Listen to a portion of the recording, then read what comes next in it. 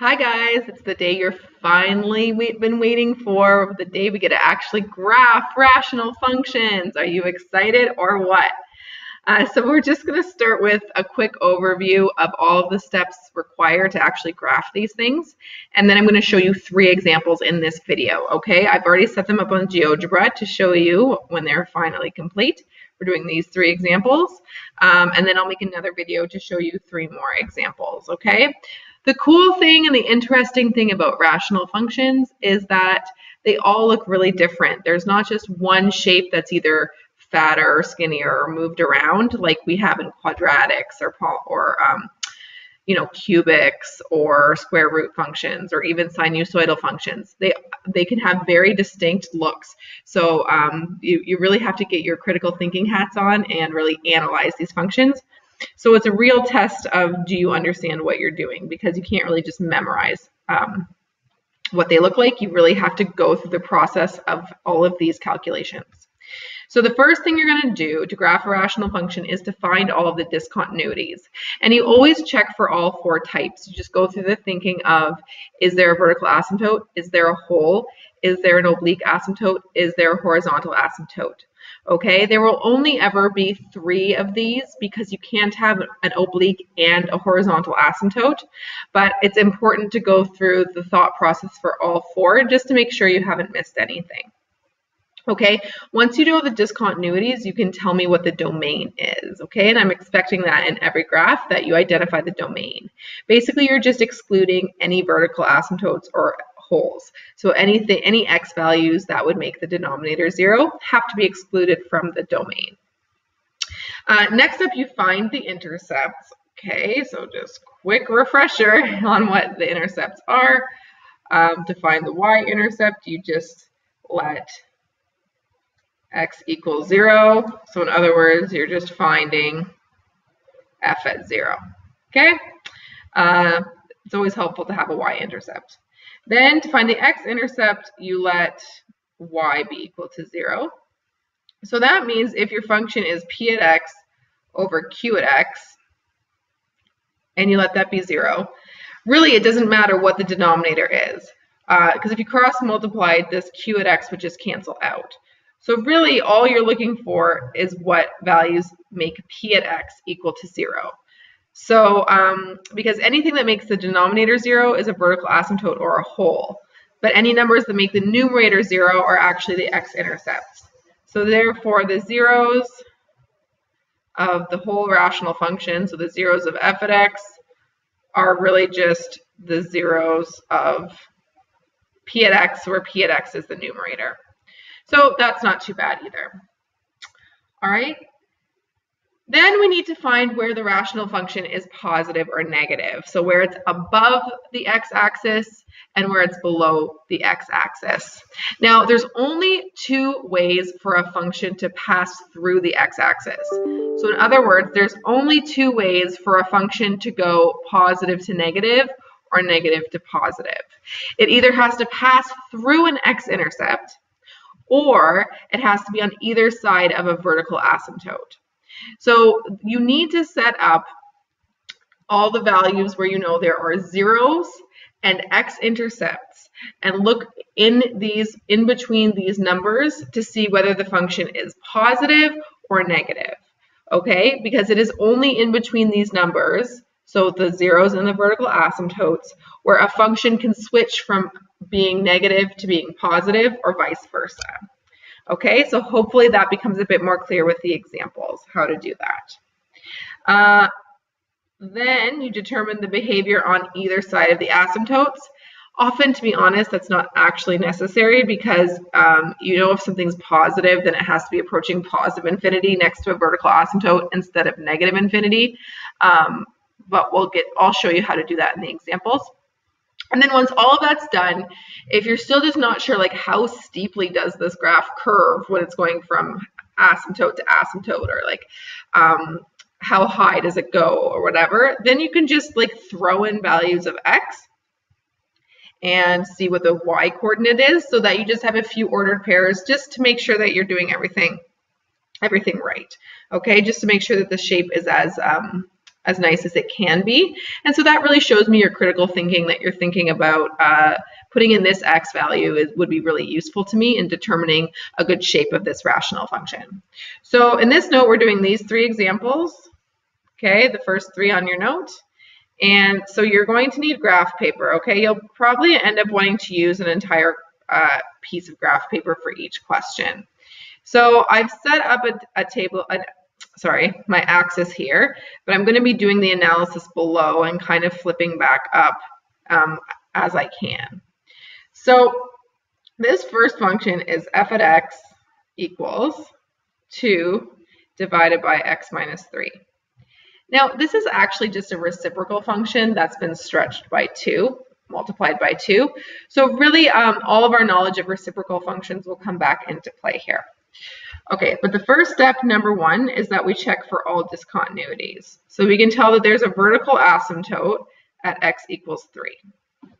Okay, we know it's at 3 because it makes the denominator 0, but it doesn't make the numerator 0. Okay, for graphing purposes, you don't have to tell me why you know this is true. You just have to identify it properly. Okay, and you also don't need to say there's no holes, whatever, but if it helps you to set up like all 4 discontinuities each time, just to remind yourself to check for them, you can. But I don't need you to tell me there's no holes, but there aren't any. Okay, now there is a horizontal asymptote. This is a bottom heavy function. Okay, the degree on the bottom is 1. The degree on the top is 0. So it has a horizontal asymptote at y equals 0. So there's no oblique asymptote because it's not top heavy. So I'm going to go ahead and graph those. So you want to use a ruler all the time when doing your asymptotes. Okay, it's going to make things a lot better. So I'm going to get a straight line here. So I'm going to do, you should do a dotted line. So here, I'll do this green dotted line, see how it looks. At x equals 3. And then we have a horizontal asymptote at y equals 0. Okay, and then you want to label them with the equation. So this is y equals 0. And down here, this is x equals 3. All right, so we know that the function is going to exist either here and here, or here and here, but we have to do a bit more work to figure that out, okay? Or it could actually exist here and here, or here and here, we don't know. So we got to do some more work, but that kind of sets the stage for us. So that's step 1. Step 2 is to find our domain. So we say x such that x cannot equal 3. But other than that, x is in the set of all real numbers. There's our domain. Okay, step 3 is to find the x and the y intercepts. Oh my goodness, there's a fly. Okay, so f at 0, we just sub 0 into the function. So that gives us 2 divided by 0 minus 3. So that's minus 2/3. So 0 minus 2/3 is the y-intercept. Okay. And the x-intercept, there is none because that y equals 0 is a horizontal asymptote. And you'll notice that if I set this equal to 0, I wouldn't be able to solve that. No solutions. Okay, so now I can go up and label my y-intercept. It's right here. Okay, label it with the coordinate. All right. So now I want to determine where things are positive and where they're negative. Okay, so I'll show you how to set up these intervals. So I have to look at my zeros and my vertical asymptote. So my zeros, so I can now look at zeros and VA. So notice there is no 0, so the only thing I'm looking at is x equals 3. So I just have to test when x is less than 3 and when x is greater than 3. Okay, now let me explain this to you. If the function is negative for any point below 3, then the function has to be negative all the time before 3, because there's no other place that it could ever cross up into the positive area. Okay, because there are no x-intercepts, so there's no way it could break through to the positive area. There's also no other vertical asymptotes over here, so there's no flip in positive or negative. So if there's any point less than 3 that's negative, then that means that the entire function is negative there. Okay, and I already know my y-intercept is negative. So therefore, f of x is negative when x is less than 3. Okay, so now I just have to check when x is greater than 3. So I put any point greater than 3 into the function. It doesn't matter. And I would get 2 over 1, which is greater than 0. So therefore, f of x is greater than 0 for all values greater than 3. Again, there's no possible way, if this is positive here at 4, 2, which I might as well plot that point actually now that I found it. There's no possible way for anything else to go into the negative realm. So if it's positive there, it has to be positive everywhere. So I know my general shape is going to be like this and like this, but I'm just going to throw in a few more coordinates just to make sure that it's a bit more legit. So I'm going to throw in 2, okay? If I throw in 2, I get 2 over 2 minus 3, which is negative 1. So I get negative 2, okay? So now I feel like that gives me a pretty good shape to know how it's going to approach the asymptote. So I'm going to go ahead and say that's good enough. Okay, I need to make sure that I show that it's approaching the asymptotes. It's going through these, oops, sorry about that. It's going through this coordinate, and then it's approaching this asymptote, okay? Getting closer and closer without touching. That's 2, negative 1. All right, and then up here, I'm going to find another coordinate because I don't think this is enough. I'm going to throw 6 into the function. So if I put 6 into the function, I get 2 over 6 minus 3 is 3, so 2/3. Okay, so that just gives me a better, oh man, doing this on a trackpad, you guys might be making fun of me right now, but it's not easy. Okay, if I put in 5, I would get 2 over 2, which is 1. So actually 5, 1 is a good point to show there too. You guys are laughing at me right now. I'll show you on paper and pencil some of these days. I can do a really good job, I promise. Okay, then you approach the asymptote. Okay, and you might as well label these points. And there you go. And so there is your function.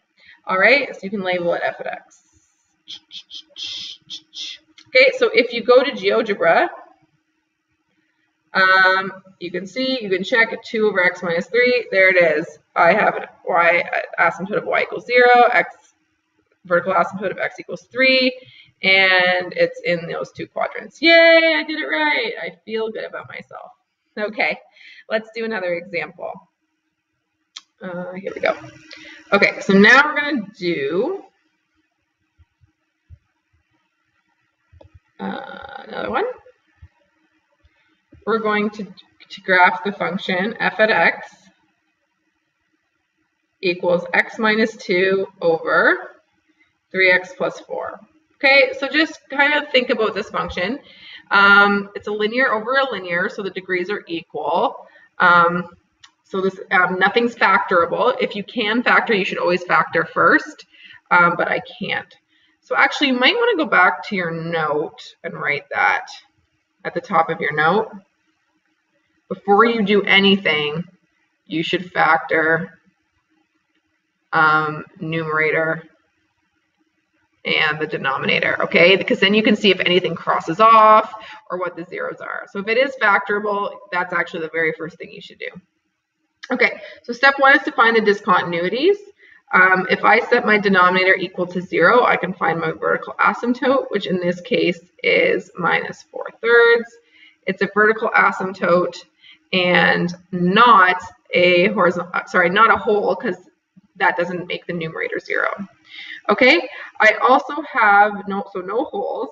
I have a horizontal asymptote at y equals 1 over 3. Okay, the degrees are even, so it's the ratio of the leading coefficients, 1 to 3. And then no oblique asymptote because it's not top heavy. So part 2 then, I need to give my domain x such that x cannot equal minus 4/3, but it can equal anything else, okay? I don't ask you to do the range in this case for graphing, just the domain. So now we need to find the intercepts. So f at 0 would give me 0 minus 2 over 0 plus 4. So I have minus a half. So 0 minus a half is my x-intercept. Okay, so Normally I would have graphed stuff by now, but I kind of forgot. So I'm just going to go through and do the x-intercept too. So to find the x-intercept, you can just set the numerator equal to 0. So x minus 2 equals 0. So therefore it's x equals 2. So 2, 0 is the only x-intercept. Okay, so let's go up here and graph this. 2, 0 is the x-intercept. 0 minus a half is the y-intercept. I'm not sure where I want to put that label yet, so I'm going to wait to label that point till the end. Then I have a horizontal asymptote at positive a third. So that's about here, I'm going to say. And I have a vertical asymptote at minus 4/3, which is basically like minus 1 1/3. So that's here-ish. Okay, and then I want to label those with their equation. So y equals a third, x equals minus 4/3. Okay, so now I need to remind myself that, what am I trying to say? Okay, so I need to check the positive and negative intervals. So I can kind of already see here it's going to be negative. So this is going to be approaching the asymptote negative because there's no other way for it to cross the x-axis. And I can assume these two connect. And then I'm kind of assuming that it's going to go up like this, but I don't actually know that for sure. It could hit 2 and then go back down. It can cross the 1/3. I don't know. I have to do more work to figure out what's going on past x equals 2. So, and then I also need to figure out where it's happening before x equals minus 4/3. So our fourth step, where we're determining positive and negative intervals, we have to be looking before negative 4/3. Okay, between minus 4/3 and 2, and then when it's greater than 2. So I'm making these intervals based on any x values that are x-intercepts and vertical asymptotes. Okay, so before minus 4/3, I can just put any value smaller than that in there. So I'm going to put in like, I don't know, minus 2. Okay, so that gives me minus 2 is minus 4. All over 3 times minus 2 is negative 6. Plus 4 is negative 2. So this gives me positive 2. So therefore, f at x is positive before minus 4/3. Okay? Between these two, we already know that f at 0 is negative a half. So we know that the function is negative in that area. Okay? Actually, I'm going to plot the point negative 2, 2 because I have it. Okay. And now I got to check greater than 2. So I'm just going to put in f at 3. So that would give me 1 over 3x of 9 plus 4, so 1/13. So that's positive. Now, I'm confused because 1/13 is less than a third, sure, but do I actually go through this horizontal asymptote and end up approaching it from above, or do I end up approaching it from below? So I'm going to see if this function will ever actually equal a third, so if I ever actually go through a third. So x minus 2 over 3x plus 4, does that ever equal 1/3 is my question. Is there a point of intersection between those two lines? So if I cross multiply, I get 3x minus 6 equals 3x plus 4. Okay, right away I can see that there are no solutions here. So therefore that means it never actually crosses this asymptote. So I can confidently say that therefore it's going to approach it from below like this. Okay, now another way of figuring this out is saying, where does the function approach its asymptote? Does it approach from below or above? So another thing I could do is put in like 1,000 into this function, okay, and see what I get. So if I go to GeoGebra, where I already have it set up, I can just put in, see, this is my g at x, so I can put in g Oops. No, I got a G at hello. I don't know why you're here. Get out of here. What? Does anyone know what's going on? Okay, this is just strange. Okay, I can put in G at 1,000. Okay, or I can just do it in my calculator. And now, of course, my computer's freezing. Awesome. Okay, and I will find that I will get a number slightly below 1/3. Okay, if I put in 1,000. Okay, I'll get 998 divided by 3,004. And if you put this in your calculator, you'll see that this is just slightly below 1/3. So therefore, as x approaches infinity, y is approaching 1/3 from the negative side. Okay? So then what's going on over here? This means too that the function is approaching its vertical asymptote this way because we know it's positive in this section. And we know that it also has to be approaching its horizontal asymptote this way because we know that it never crosses its horizontal asymptote. But it might help us to put in -3 or -4 just to help us give more shape here. So if I put in -3 in my function, I get -3 minus 2 over -9 plus 4. So -5 over 5, so -1. So that helps me plot that and just helps give it a bit more shape.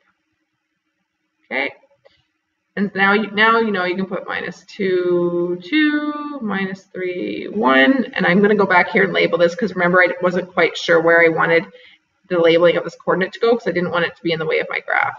And I can see too that maybe putting 2, 0 there wasn't a good decision. I should have put 2, 0 here or something like that. Okay, and there we go. There's our graph. So you can go to GeoGebra and actually graph it if it's going to cooperate and see that you did it right. So there it is.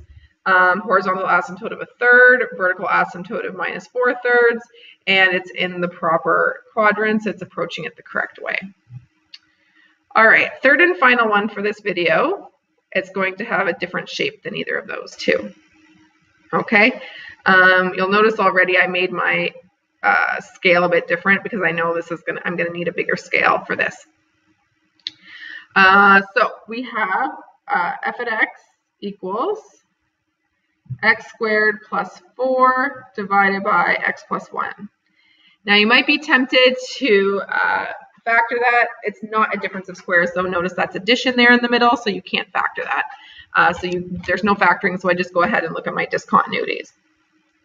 So right away I notice that I have a vertical asymptote at x equals -1, not a hole. And there's no hole and there's no horizontal asymptote because it's top heavy by 1, so I have to look for an oblique asymptote. Okay, so I do my division. X squared plus 0x, don't forget that placeholder, plus 4 divided by x plus 1. So now we go and we do our division. So x,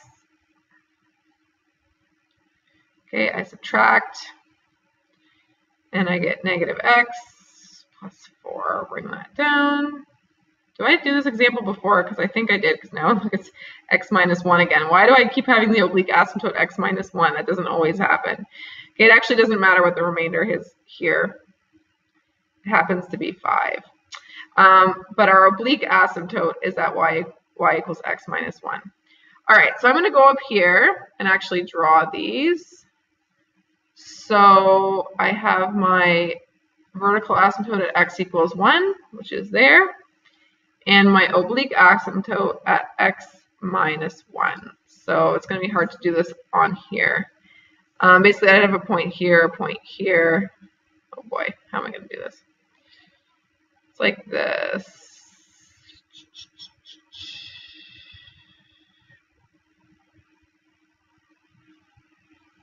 Yeah, I'm just wondering if I can extend this part. Okay, I'm just going to put 2 lines together. That kind of looks ridiculous. There you go. Okay.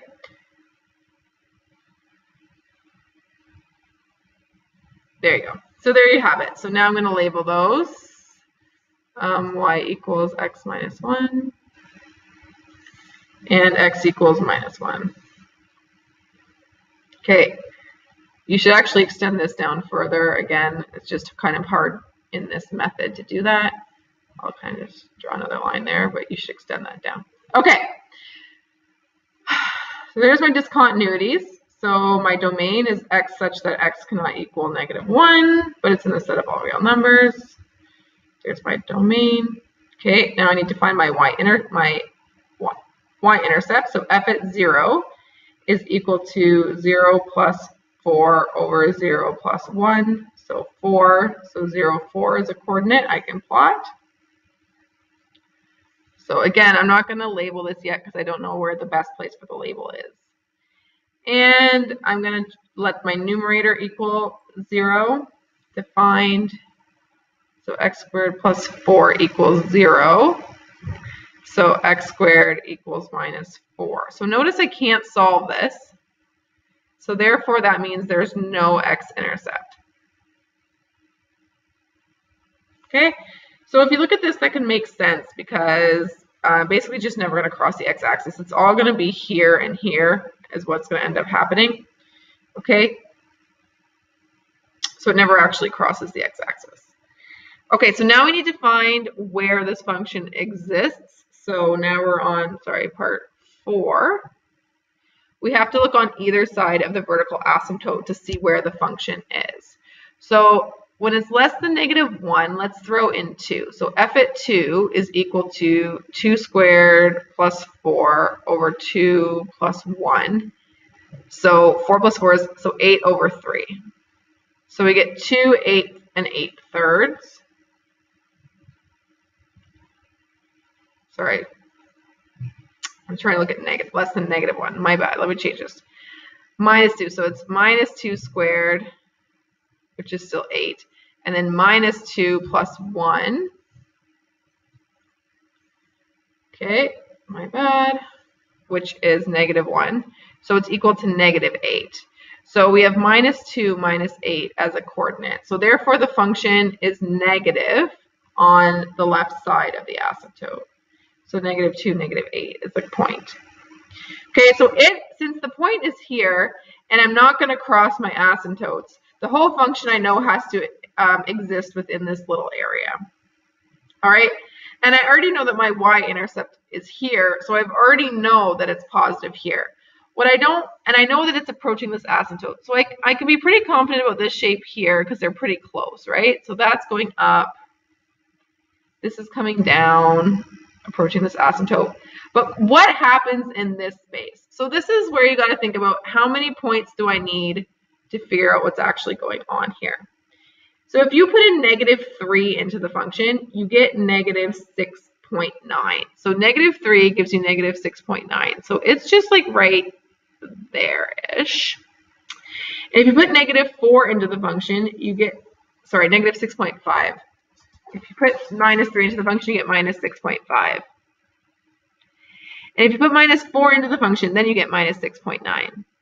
So that kind of gives you an idea of where this is going. It's going to kind of go up to here, down to here, and then it's going to go this way, but get closer and closer to this vertical asymptote. So there you go. And then you can label the key points. Okay. And up here, what's going to happen? Well, if I put 4 into the function, I get 16 plus 4, so 20 divided by 5, so I get 4. So 4, 4 is a point. So what happens in between here? So if I put 2 into the function, I get 8 thirds, so 1 and 2 thirds, so about here. Okay, so you can play around with this to see how it's going to look, okay, to see how much information do you personally want in this area to feel good about how that shape looks. All right, if you go to GeoGebra, you can test to see what this looks like. Okay, there it is. You'll notice you'll have to zoom out to be able to see it properly. So that's the general shape it makes, okay? So if you're not getting the right shape when you test it in GeoGebra, go back to your analysis and say, what else can I do that I didn't already do to get a more accurate shape, okay? So that's your first introduction into graphing these things. Thanks for watching. I hope you learned lots.